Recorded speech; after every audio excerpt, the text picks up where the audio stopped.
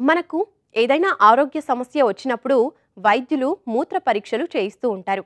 ఈ మూత్రం ఎలాంటి రంగులో ఉంది, వాసన ఉందా, ఎన్నిసార్లు వెళ్తున్నారు, మూత్ర విసర్జనలో ఇబ్బందులు లాంటి ఏ సమస్య వచ్చినా యూరిన్ టెస్ట్ చేసి వ్యాధి నిర్ధారణ చేస్తారు వైద్యులు.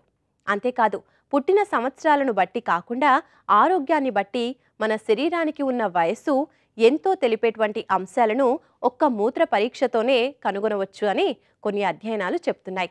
ఇప్పుడు మనం మూత్రం రంగు ఎలా ఉంటే ఆరోగ్యంపై దాని ప్రభావం ఎలా ఉంటుంది, అందులో నిజంగానే మన వయసును చెప్పే శక్తి ఉందా అనే అంశాల గురించి తెలుసుకుందాం.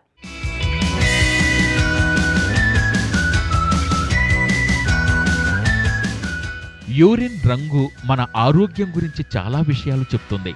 అయితే ఈ రంగుని నిర్ధారించే అంశం అతి సాధారణమైంది. సాధారణంగా యూరిన్ లేత పసుపు రంగులో ఉంటుంది. అయితే యూరిన్ సాధారణ రంగు అనేది అందరిలో ఒకే విధంగా ఉండదు. మూత్రం ఏ రంగులో ఉన్నది అనేది మనం తాగుతున్న మంచినీళ్లను బట్టే ఉంటుంది. ఎంత ఎక్కువగా మంచినీళ్లు తాగుతుంటే అంత లేత రంగులో మూత్రం ఉంటుంది. మంచినీళ్లు ఎంత తక్కువ తాగుతుంటే అంతగా మూత్రం రంగు చిక్కగా మారుతుంది. ద్రాక్ష, బీట్రూట్ వంటి ఆహారం, ఇంకా రంగులు ఎక్కువగా వాడిన ప్రాసెస్డ్ ఆహారం తిన్నప్పుడు ఆ రంగుల ప్రభావం మూత్రంపై ఉంటుంది. అలాగే B2, B12 విటమిన్లు ఉన్న కొన్ని రకాల మందులు, మల్టీవిటమిన్ టాబ్లెట్స్ వాడినప్పుడు కూడా మూత్రం ఆకుపచ్చతో కూడా పసుపు రంగులో ఉంటుంది. క్యారెట్లు, చిలకడ దుంపలు, నిమ్మ, ఆరెంజ్ పళ్ళు ఇవి తిన్నప్పుడు ఆరెంజ్ రంగులో ఉండవచ్చు. అలాగే శరీర వ్యాయామం తరువాత సరిగ్గా మంచినీళ్లు తాగకపోయినా మూత్రం ముదురు రంగులో వచ్చే అవకాశం ఉంది. కొన్ని రకాల మందులు సైతం యూరిన్ రంగుని మారుస్తాయి.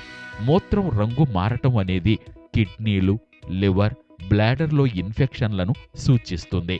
కనుక వెంటనే వైద్యుని సంప్రదించాలి. నార్మల్గా ఎవరైనా కూడా మనుషుల్లో మూత్రము అనేది డైలీ 7 నుంచి 8 సార్లు మనం వెళ్తాం 24 గంటల్లో. రాత్రిపూట ఒక్కోసారి లేస్తాం, ఒక్కోసారి లేము. దీనికి కారణం ఏంటంటే రాత్రిపూట ఎక్కువ రానందుకు యాంటీ డైరెటిక్ హార్మోన్ ఉంటుంది, వాసోప్రెసిన్ అంటాం. దీనివల్ల రాత్రిపూట యూరిన్ అనేది ఎక్కువగా రాదు. కానీ ఈ వయసు పైబడే కొద్దీ దీనిలో కూడా మార్పులు వచ్చి ఉదయము రాత్రిపూట వచ్చే మూత్రం యొక్క క్వాంటిటీ అనేది 2 సమానంగా ఉంటుంది. అందువల్ల రాత్రిపూట ఎక్కువ సార్లు మెలకు రావడం కూడా జరుగుతుంది, మూత్రం కూడా ఎక్కువ ప్రొడక్షన్ అనేది జరుగుతుంది. సో వయసును బట్టి ఏమవుతుందంటే మూత్రాశయము యొక్క కెపాసిటీ తగ్గిపోవడము, మూత్రాశయం తొందరగా పంప్ చేయడము, మూత్రం ఏదైతే మనం ఆపుకునే శక్తి ఉంటుందో ఆ కండరము అది వీక్ అయిపోయినందువల్ల, కోఆర్డినేషన్ సరిగ్గా లేనందువల్ల మూత్రం ఫ్రీగా బయటికి పోకుండా మనకు ఒక రకమైన అడ్డం ఏర్పడి మూత్రం సన్నబడిపోవడము, ఎక్కువసార్లు రావడము, ఆగిపోవడము, దానివల్ల ఫ్రీక్వెంట్గా మూత్రంలో ఇన్ఫెక్షన్స్ రావడము, మూత్ర ఇన్ఫెక్షన్ అంటాం. అంటే మూత్రంలో మంట, నొప్పి, ఎక్కువసార్లు రావడం, పొత్తి కడుపులో నొప్పి, జ్వరం రావడము, కొన్నిసార్లు మూత్రంలో రక్తం రావడము, ఇవన్నీ కూడా మనకు సిమ్టమ్స్ అనమాట, మనకు ఏజింగ్ అవుతుంది అని. జనరల్గా ఇవన్నీ కూడా 40-50 ఏళ్ల తర్వాత వస్తూ ఉంటాయి. మగవాళ్ళల్లో నేను చెప్పినట్టు 50-60 ఏళ్ల తర్వాత ఈ మూత్రాశయంలో ఈ చేంజెస్తో పాటు, అంటే మూత్రాశయం సైజు తగ్గిపోతుంది, ఈ వాసోప్రెసిన్ అని చెప్పాను, ఆ వాసోప్రెసిన్ అనే హార్మోన్ తగ్గిపోయినందువల్ల రాత్రిపూట ఎక్కువ సార్లు మూత్రానికి లేయడం జరుగుతుంటుంది. మూత్రం వచ్చినప్పుడు ఆపుకునే శక్తి కూడా తగ్గిపోతుంది. సో ఇది వయసుతో పాటు వచ్చే లక్షణాల్లో ఇదొకటి. ఎన్నో రకాల పరీక్షలు చేయకుండానే కేవలం ఒక్క మూత్ర పరీక్షతోనే మన శరీరం వాస్తవ వయసుని అంచనా వెయ్యవచ్చంటున్నారు శాస్త్రవేత్తలు. ఈ పరీక్షతో వయస్సుతో పాటు రాగల వ్యాధులను గురించి ముందుగానే ఊహించే వీలుంటుంది. ఈ పరీక్షలో కణాలు పాడైనప్పుడు యూరిన్లోకి విడుదలయ్యే మార్కర్ అనే పదార్థం ఏ స్థాయిలో ఉందో తెలుస్తుంది. వయసు పెరుగుతున్న కొద్దీ యూరిన్లో ఈ పదార్థం స్థాయి పెరుగుతూ ఉంటుంది. మార్కర్ స్థాయి తెలుస్తుంది కనుక ఒక్క మూత్ర పరీక్షతోనే శరీర ఆరోగ్యాన్ని బట్టి ఉండే వయసుని తెలుసుకున్నట్టే అవుతుంది. 40-50 ఏళ్ళు దాటిన తర్వాత మూత్రంలో కొన్ని న్యాచురల్ చేంజెస్ అనేవి రావడం జరుగుతుంటాయి. దానివల్ల మూత్రాశయం చిన్నదైపోయి మూత్రం ఎక్కువసార్లు రావడము, లేదా వస్తే ఆపుకోలేకపోవడము, లేదా ఫ్రీగా రాకపోవడము, ఇవన్నీ కూడా మనము ముందుగా గమనించగలిగితే మనము ఆ ప్రాబ్లం అనేది మనం కొన్ని మందులతో ట్రీట్మెంట్ ఇవ్వడం జరుగుతుంటుంది. చాలామంది పెద్దవాళ్ళు ఇది వయసుతో వచ్చే ప్రాబ్లం అని చెప్పేసి నెగ్లెక్ట్ చేస్తుంటారు. అలా నెగ్లెక్ట్ చేయకుండా ఈ ప్రాబ్లమ్ని ముందుగానే గుర్తించి ఒక యూరాలజిస్ట్ని కానీ సంప్రదించితే దానికి మంచి ట్రీట్మెంట్స్ ఉన్నాయి, బిహేవియరల్ థెరపీస్ అని ఉన్నాయి, తర్వాత యాంటీకొలర్జిక్ ట్రీట్మెంట్స్ అని ఉన్నాయి. సో ఇలాంటి మందులతో మనం దాన్ని తగ్గించుకోవచ్చు. అట్లానే మనము తీసుకునే పదార్థాలు ఏవైతే ద్రవ పదార్థాలు ఉంటాయో అవి కొంచెం దేనివల్ల అయితే యూరిన్ ఎక్కువ ప్రొడ్యూస్ అవుతుందో, పర్టికులర్గా ఈ టీ కాఫీ లాంటివి కానీ లేదా స్పైసీ ఫుడ్స్ ఇట్లాంటివి కొంచెం తగ్గించుకుంటూ, కొన్ని మందులు ఉంటాయి అంటే బీపీకి వాడుతూ ఉంటారు, వాటిని డైయూరిటిక్స్ అంటాము, అలాంటివి కొన్ని రెస్ట్రిక్ట్ చేసుకొని దాని బదులు వేరే మెడిసిన్ బీపీకి తీసుకుంటూ, అలానే చాలామందికి ఈ కాలం షుగర్ వ్యాధి కూడా ఉంటుంది. దానివల్ల కూడా బ్లాడర్లో ఈ షుగర్ వల్ల ఈ మూత్రం అనేది ఎఫెక్ట్ అయ్యి మూత్రాశయము, దానివల్ల డయాబెటిక్ సిస్టోపతి అంటాము, దీనివల్ల కూడా మూత్రం వచ్చినప్పుడు ఆపుకోలేకపోవడము, తొందరగా వెళ్ళాల్సి రావడము.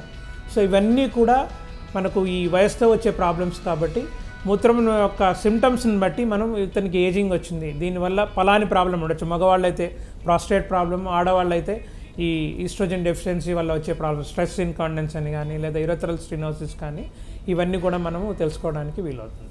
మన ఆరోగ్యాన్ని నిర్ణయించే అంశాల్లో మూత్ర పరీక్ష చాలా ప్రధానమైంది.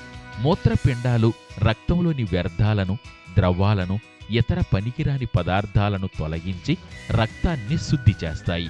అందుకే మన శరీరం ఎలా పనిచేస్తుంది అనే ప్రశ్నకు మూత్ర పరీక్ష చాలా సంకేతాలిస్తుంది. యూరిన్ని పరిశీలించే పరీక్ష యూరినాలిసిస్లో ఆరోగ్యానికి సంబంధించిన అనేక అంశాలు వెల్లడవుతాయి. చాలాసార్లు సాధారణ యూరిన్ పరీక్షల్లోనే ప్రోటీన్లు, గ్లూకోజ్ కనిపించవచ్చు. వీటి కారణంగా కిడ్నీ వ్యాధులు, మధుమేహం వచ్చే అవకాశం ఉంది కనుక ముందుగానే జాగ్రత్తలు తీసుకునే అవకాశం ఉంటుంది.